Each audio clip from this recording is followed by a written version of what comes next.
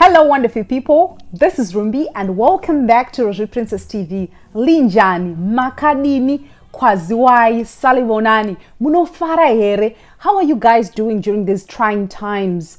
I hope you're doing well. I hope you guys are safe. Stay safe wherever you are. Happy Africa Day, guys. Today I'm coming with Africa. But before I get into today's business, I just want to take this time to appreciate each and every one of you. Thank you so much, guys, for subscribing to my channel. Thank you so much for commenting, for watching my videos. I don't take you guys for granted. I really appreciate that. Thank you. Siyabonga. Tinotenda. We are African children. Mama, mama, we mama.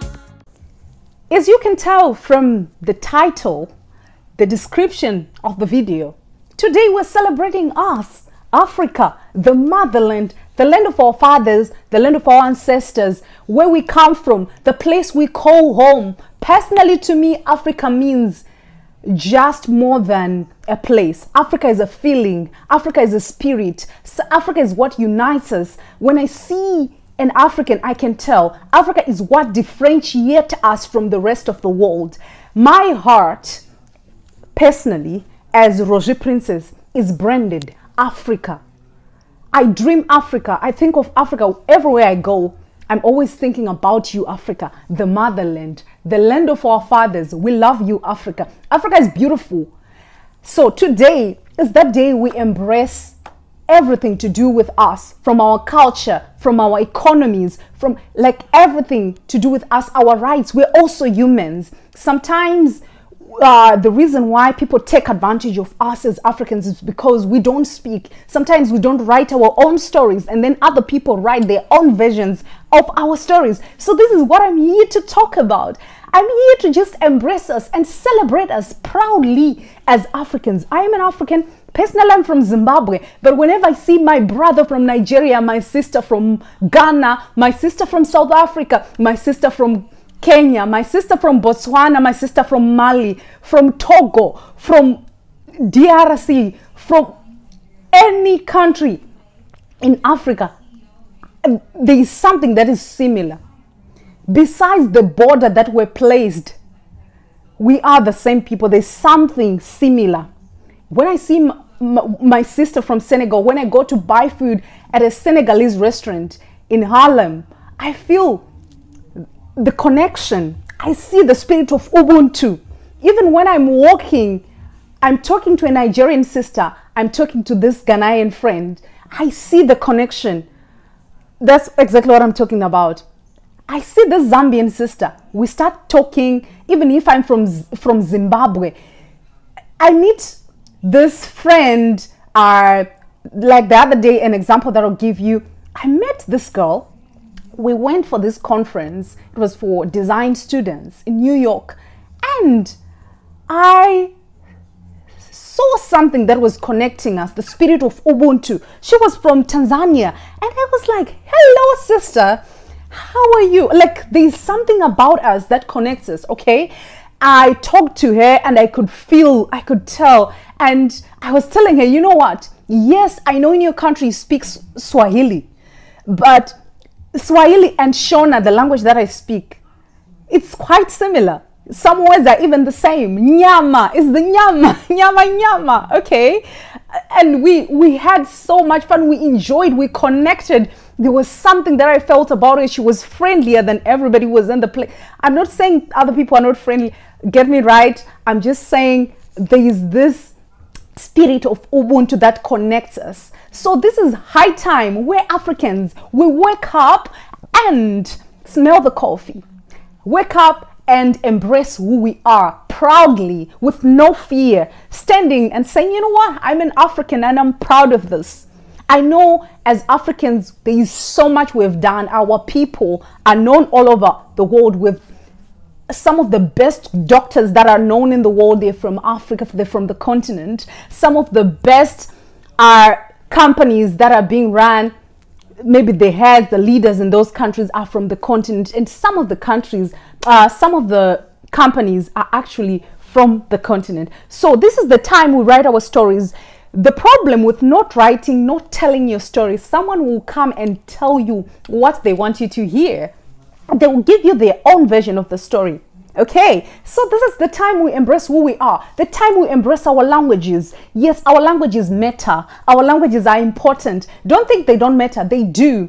I was talking the other time with someone and they were telling me how they don't see the importance of their local language versus them speaking other languages like English, Germany, and all other Western languages. For them, they were more important than their own language. And I was like, but you know what? This mindset, it takes time for us to take it. It was something that was placed on us. I don't blame you.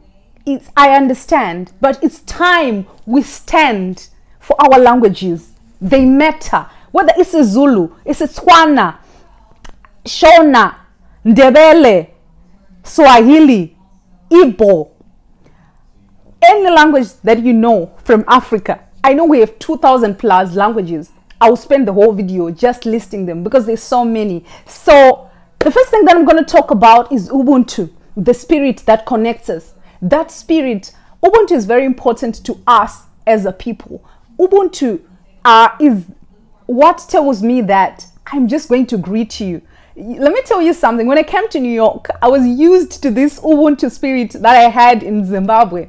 When I meet someone, even a strange, like here we call them strangers, but back home they're any person you meet, if they are an elderly woman, they're your mother. That's Ubuntu. They automatically a mother. You put them in the place of your mother. If you see a child, they're like your little sister, your little brother. That's exactly how we are raised, right? So I came to New York and I didn't understand how it works here. So I used to greet people on the subway. I'll say, hi, how are you? And they will look at me with an eye like, what's going on? Like, this girl, is she okay? What's up? She's greeting me. Is she going mad or something? You know, like, people didn't understand me because my culture, that's who we are. We smile when we meet people. When we have visitors, we embrace them. We give them all we have. We believe in sharing. That spirit, where did it go? Let's embrace, let's take back our Ubuntu spirit. In my language, Ubuntu is similar as, we call it Hunu. Hunu. And a person, the word person, or the word person is Munu.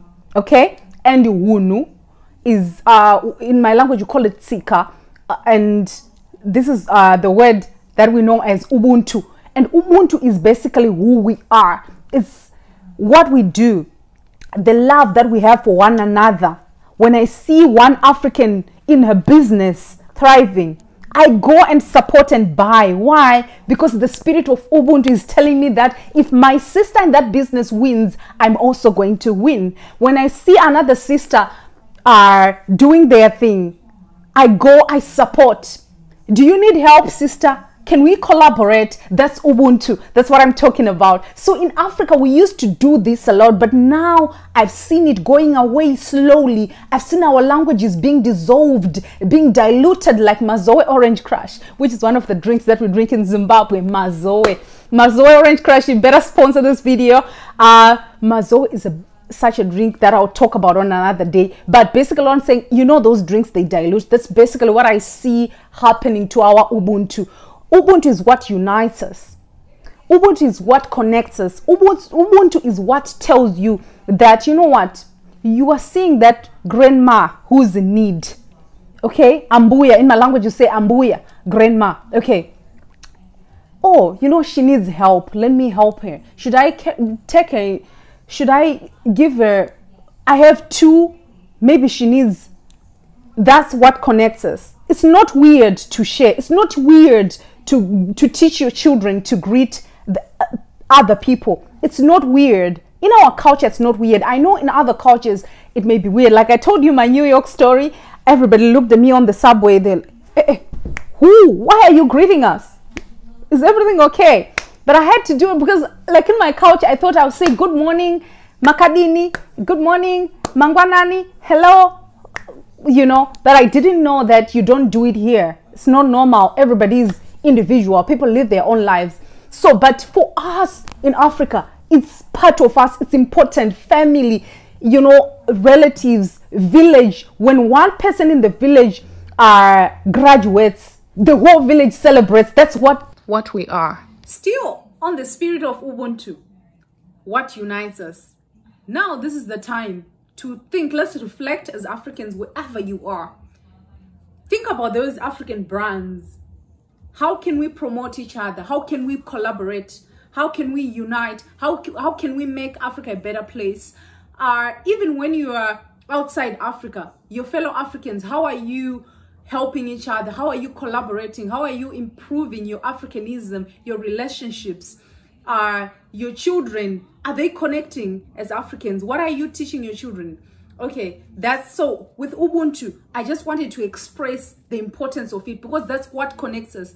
No matter where you are, no matter which part of Africa you come from, Ubuntu is what connects us. Let us not get carried away and think Ubuntu is no longer important because we're in 2020. It doesn't matter which year we are in. Ubuntu is Ubuntu. We still need that spirit to connect us. We still need that Africanism, you know, being us, being proud of who we are.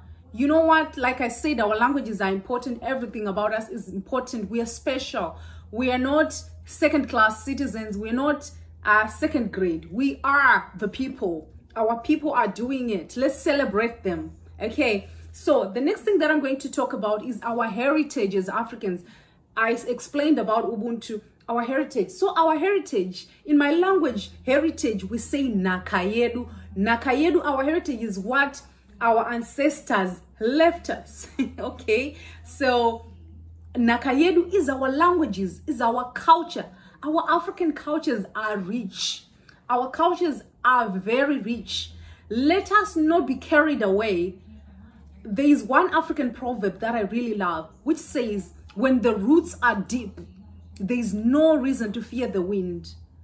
Today, we are talking about problems like identity crisis. This is the time to fight things like that. This is the time to stand and say, you know what, we have our heritage, which is our culture. We have our heritage, which is our language, our languages that we speak as Africans. Shishona, Setswana, Zulu, Xhosa, Ndebele. You know, there's so many languages. Swahili, Twi, Igbo. There's so many African languages that are spoken out there, and they are so sweet. You know, like when you're speaking these languages, there's something special about them. I love it. I always admire people when I see people speaking their language. What is stopping us from speaking and being proud of our languages? We should be proud of them, okay? Because those are important languages. Yes, they can be used to trade as well. They are languages of economics as well. If other cultures can do it, what is stopping us from doing it? We can do it as well. Let's be proud of who we are as a people. Let's be proud of who we are as a continent. We are one. One thing that I want to tell you in terms of our heritage, before the borders were placed, remember these borders were placed so that colonization will be easy. To know that these territories are going to belong to these superpower, whatever.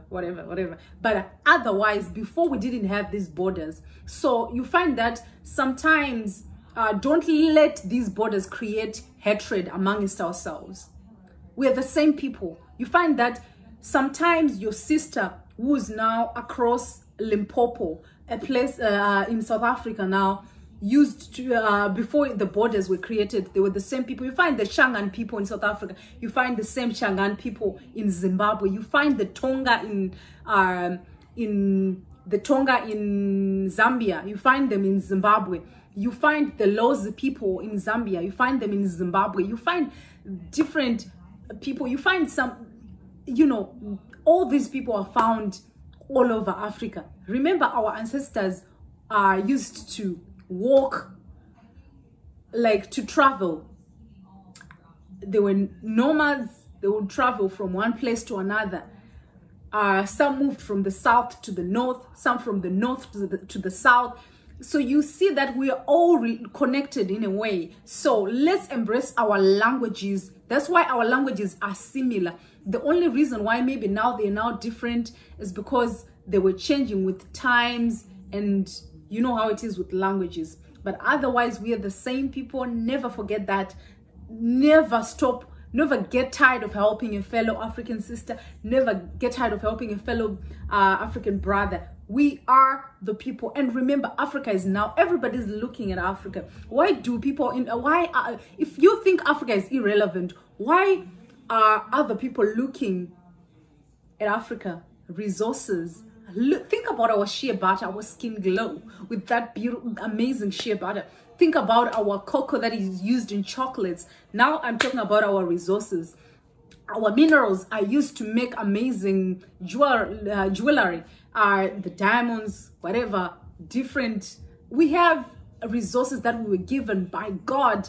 So let's embrace this. Let's appreciate who we are. Let us not get lost. We matter. Our beautiful land, our beautiful people, our beautiful culture. So this video was just all about reminding us, reminding you, you and me, about us, Africa. How about us taking good care of our motherland? How about us remembering who we are? How about us uniting and celebrate our Ubuntu, our heritage, our resources? How about the children of Africa enjoying their resources? How about that?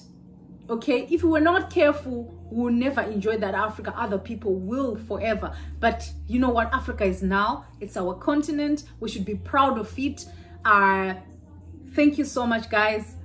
See you on the next video. I really appreciate. Please subscribe, because when you subscribe, you motivate me to do more videos. Okay, bye.